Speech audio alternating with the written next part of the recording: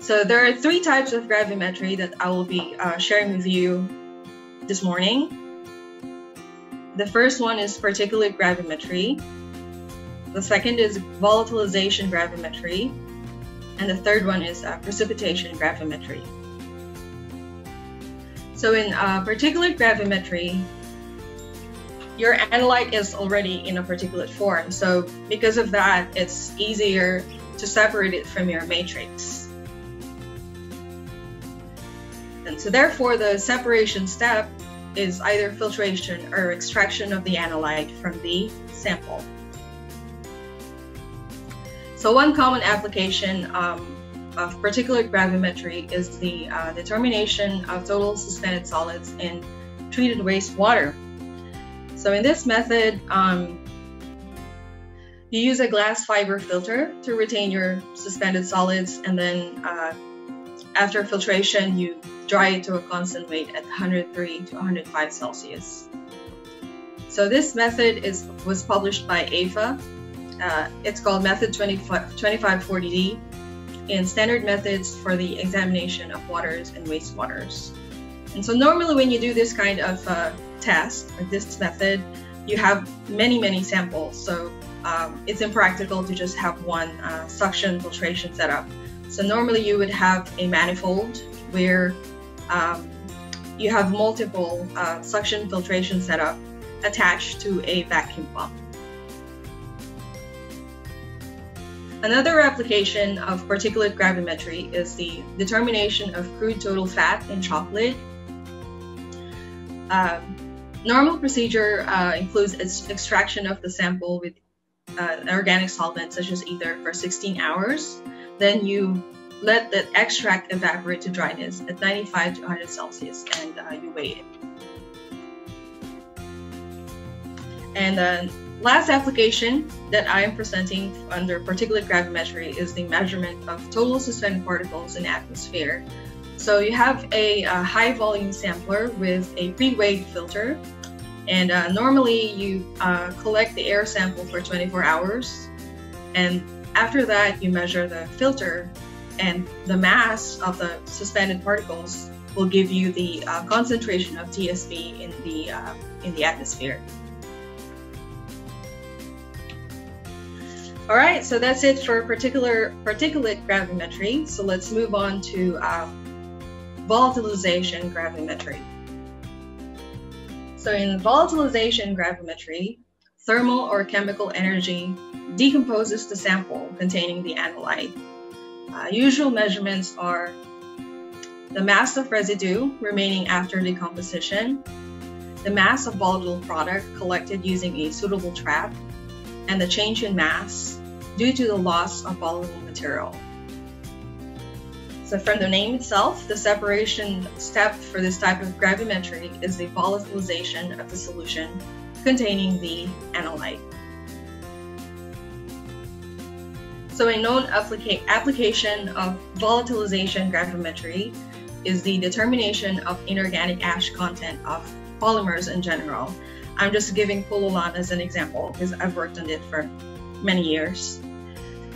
So the test is called residue on ignition test, where you have a sample and you hydrolyze it using hot sulfuric acid, and then you ignite it to high temperatures to 500 to 600 Celsius for 3 to 4 hours. So the remaining ash is cooled, then weighed.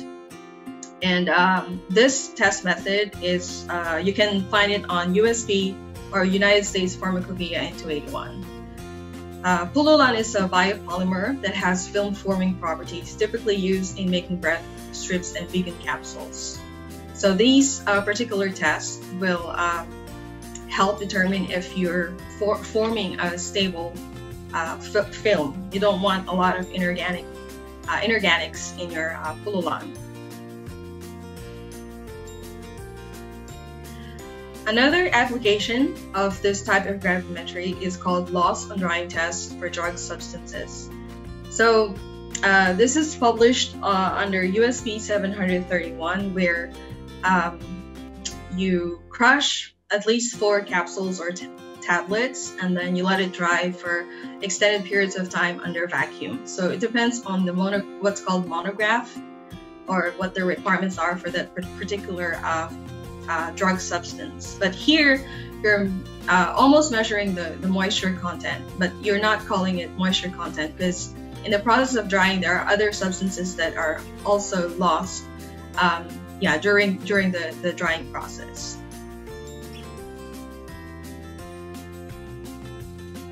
All right, that's it for volatilization gravimetry. The third type of gravimetry is called precipitation gravimetry. So in this type of gravimetry, you use a precipitating reagent or precipitant. Yan, isang click lang po, sabay.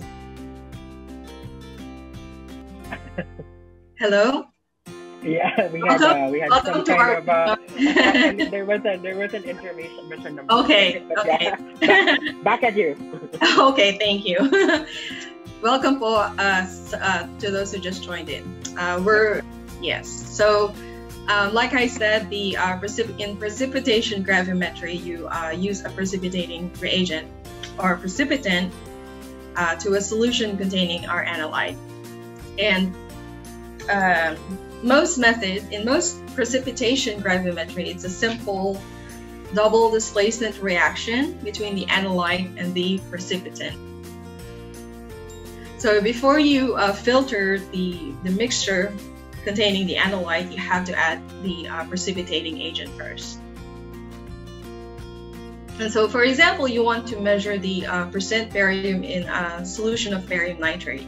So what you do is you mix it with potassium chromate or your precipitant, and what you get is yellow precipitate, which is barium chromate and potassium nitrate. So these products are based on the double displacement reaction between potassium chromate and barium nitrate. So, Dr. Dindi, I just have like one. I guess it's like a very good opportunity for us to emphasize to our student participants that it is like for you to be able to design an experiment that would involve precipitation gravimetry. It is very important for you to be very knowledgeable of solubility rules. Exactly. Thank you. That's right.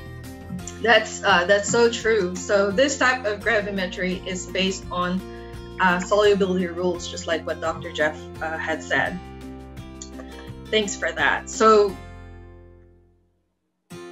yeah, it's a long, it looks like a long process, but once you have the mass of your precipitate, you can perform what's called stoichiometric calculations in order to achieve your goal, which is percent barium as percent weight over weight.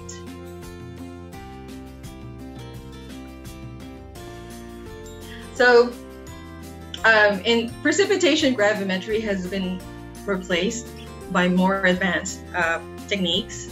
However, you can still use it in some applications like assessment of the accuracy of other methods of analysis.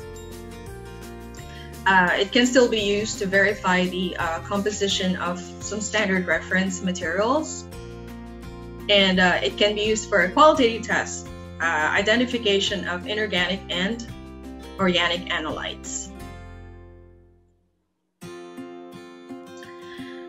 Okay, so that's it for gravimetry. So let's move on to the next technique, which is titrimetry.